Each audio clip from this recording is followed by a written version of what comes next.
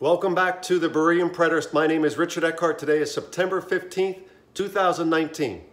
There's something that I wanted to point out as it concerns the core heretical doctrine of Covenant Eschatology, corporate body view preterism that both William Bell and Don K. Preston are teaching. If you take a look at this chart behind me, we can see that there is this idea that there is a mortal flesh body out from Adam. This rectangle that we see right here, this larger rectangle, is allegedly out from Adam, and Adam brings forth this alleged body of people represented with this body right here, with Adam being the sort of spiritual federal representative head of this body. Now, out from this group of people, which William Bell and Don K. Preston are calling a mortal flesh body, a corporate mortal flesh body, all of these people, William Bell and Don K. Preston teach that this body came out from this body. Now, you could take a look at this body right here. This body allegedly represents Israel, and these guys would say that this is the household of Israel. This rectangle, you see this smaller rectangle out from this larger rectangle. Allegedly, this group of people came out from this group of people, and this group of people is the body of Moses, or Israel. And the core heretical teaching in Covenant Eschatology, corporate body view preterism, is this little chunk of time right here. This is a 40-year process, allegedly.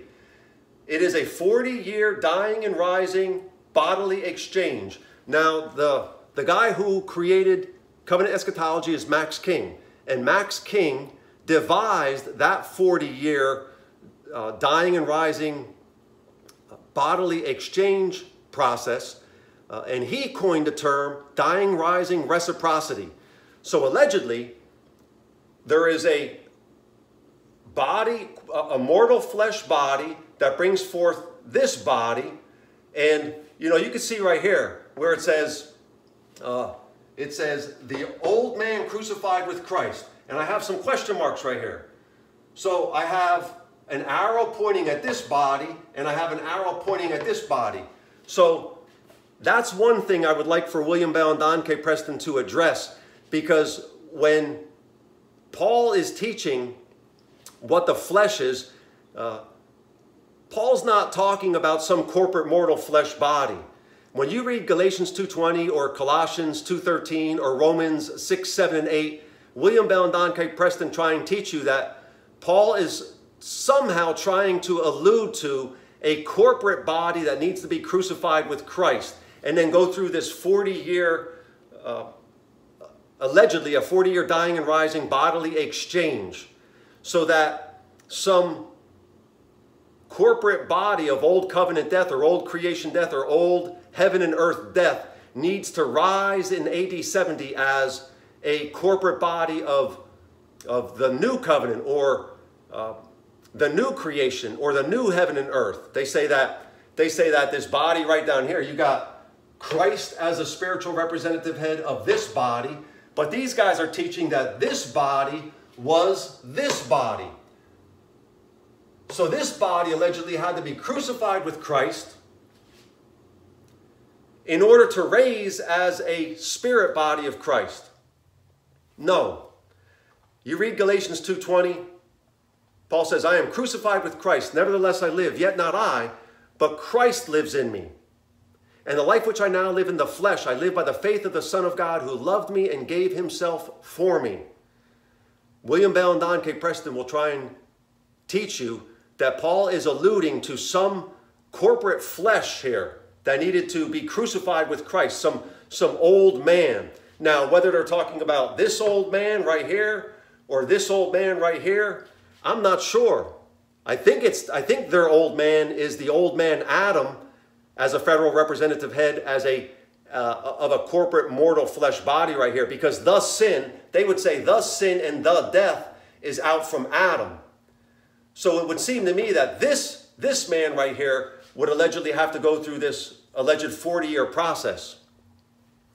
But Paul's not talking about, he's not giving code language for some corporate body, Israel, right? That's what William Bell and Don K. Preston teach. They teach that there's some type of corporate body of Israel that is being raised over this 40-year process.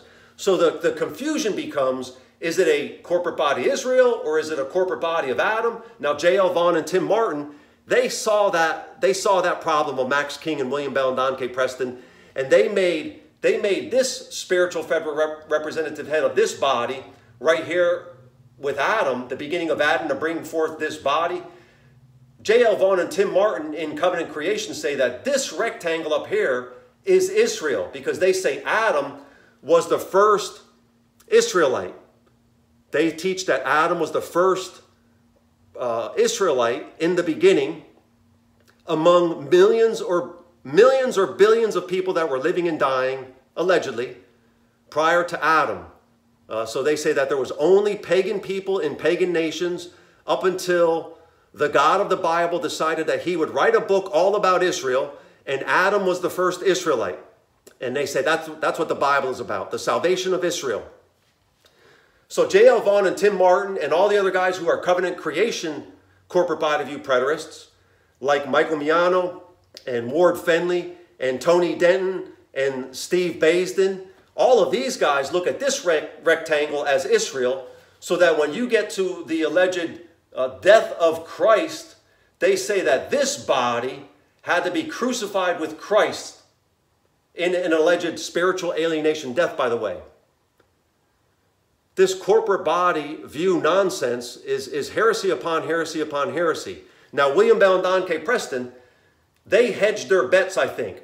They might be covenant creation, but they try and appeal to all kinds of people. So they say that out from this body, which is the sin and the death, they say that this is the flesh location or the flesh realm or the flesh sphere.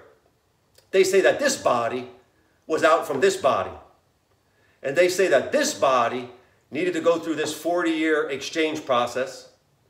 And this body, which is Israel, allegedly is raised as a spirit body of an ethereal spirit Christ entity.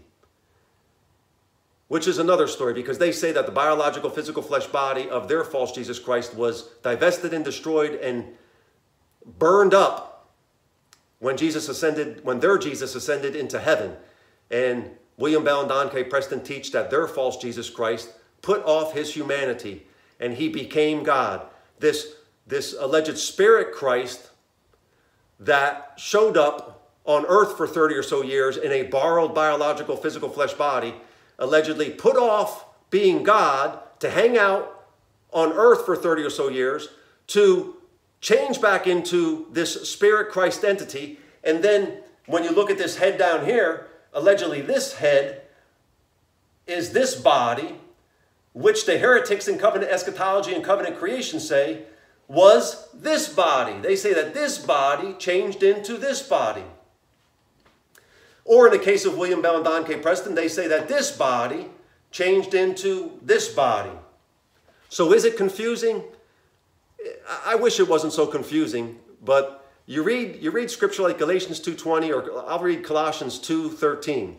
And you, being dead in your sins and the uncircumcision of your flesh, has he quickened together with him, having forgiven you all trespasses. Now, Paul is talking to individuals, but not to William Bell and Don K. Preston. This is code language for those guys. They have Paul talking to Israel as a corporate body, right? Right here. So when you hear flesh, these guys have code language for either one of these bodies. They have from Adam to AD 70 as the realm of the flesh, or the location of the flesh, or the sphere of the flesh. And when you read Romans 6, 7, and 8, probably my all-time favorite larger passage of Scripture. I must have read it 200 times in the first year that I was saved, along with all of Romans. I love Romans. When you look at Romans, William Bell and Don K. Preston corporatize, collectivize, if you will, the flesh. So in Romans 6, 7, and 8, they say that Paul is speaking in code once again.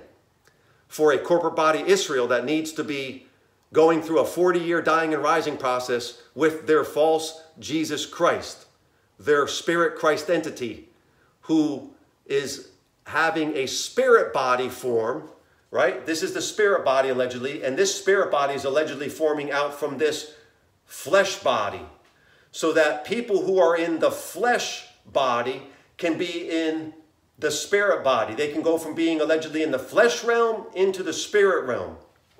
Listen, if you are a born-again Christian today, you must contend with your personal flesh to the day you are done here on earth. That's the way it goes.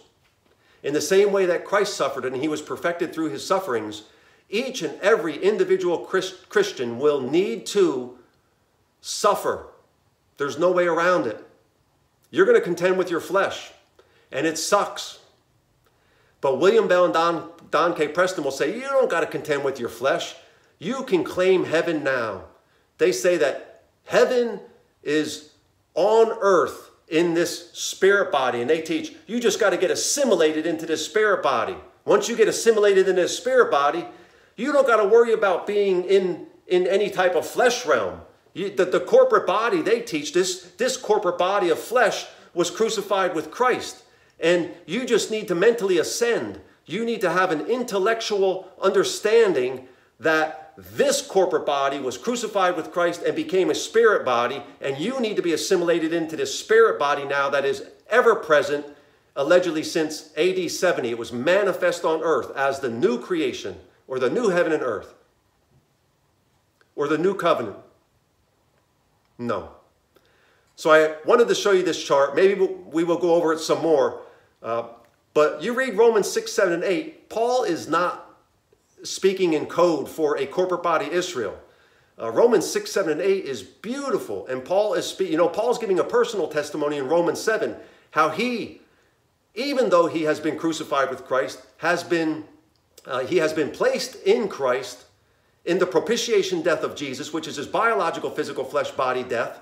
Even though Paul knows that he is crucified with Christ, Paul is giving a clear reference in Romans 7 that he still contends with his personal flesh. It is not code language for some type of corporate body Israel that is going through a 40-year process. William Bell and Don K. Preston say that the only time the miraculous regenerating and renewing work of God the Holy Spirit was present is during this 40-year process, so that this body can change into this body down here.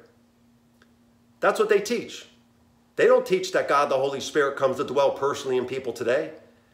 They say you just need to understand that this body changed into this body in the first century, and now this body is present, and when you get assimilated into this body, you're in the fullness of the Godhead bodily, right? That's what they teach. They teach the Godhead bodily is in this body right here.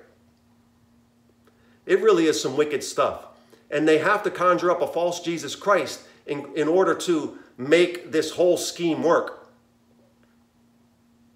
I wish it wasn't so tedious to have to go through this. I'm an individual body view preterist, and I wish there was an easier way to talk about an orthodox view of Christian soteriology for individuals who get placed in the personal death of the Lord Jesus Christ on the cross. His propitiation death, which is his biological, physical, flesh body death. And I want to tell you that the literal blood that was shed for the literal taking away of literal sin on the cross is as effective today as it was the very day that it was shed.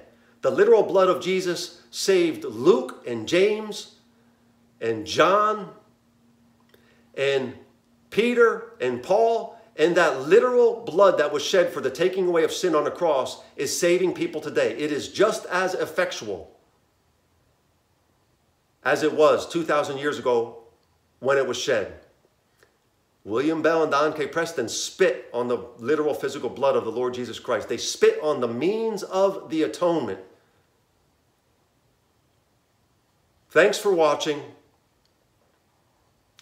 Again, I wish that it was not so tedious to go through all of this, to expose the heresy and blasphemy in Covenant Eschatology, Corporate Body View Preterism that William Bell and Don K. Preston are teaching, along with all of their lackeys and minions. Steve Baisden, Holger Neubauer, Roy Runyon, John Watson, Daniel Rogers, Michael Miano, Ward Fenley, Mike Sullivan, Micah Stevens. Most full preterists that you end up watching their videos or having a dialogue with are in the Covenant Eschatology cult, and they teach this heretical paradigm. And the core heretical teaching is right here, this 40-year dying and rising bodily exchange that they say is this little chunk of time right here. This does not exist in the Bible. But most of these guys that you end up seeing their videos, they are in the Covenant Eschatology cult that is out from the teachings of one man. And that man's name is Max King, out from the 1970s and 1980s. He's still alive. He's 89 years old. He embraced a radical New Age mysticism. He's into just, he's gone. He's gone with a New Age universal reconciliation. Him and his son, who now runs his ministry. This is a cult. This whole scheme right here is a cult. Be blessed in the name of God the Father and the Lord Jesus Christ. I pray that if you are not saved, if you are not personally placed in the personal death of the Lord Jesus Christ, if you have never come to see your personal condition, your personal death and your personal corruption, the implications of your personal flesh, I need to tell you that you will never earn God's grace. You cannot save yourself. But when somebody ministers the gospel to you, the gospel of God's Son in his propitiation death on the cross, when somebody ministers the gospel to you and you consider your own personal condition before a holy, righteous, and just God that will pour out daily, minute by minute, it is God's very essence and character to not tolerate death and corruption and sin. Praise God that Jesus dealt with it on the cross. But God will not tolerate death, corruption, and sin. If you see your personal condition, I pray that in your time of need, you cry out to the Lord Jesus Christ, who is not a disembodied spirit entity that is ever present everywhere. No, the Lord Jesus Christ is a human being in heaven with his own personal, spiritual, glorified body. He's still a human being. When he became a human being in the miraculous conception in the womb of Mary, he did not stop being a human being when he ascended into glory in heaven. So I pray that you cry out to the real deal, Jesus Christ. And please watch these heretics and all of their peculiar definitions that they have that are out from Christian rhetoric. These guys are liars. They're deceivers. They are snakes. They are wolves in sheepskin. It's true. Peace to you in the name of God the Father and the Lord Jesus Christ. I do pray that the love of God falls mightily through the regenerating and renewing work and power of God the Holy Spirit in your life, in your personal life. Peace.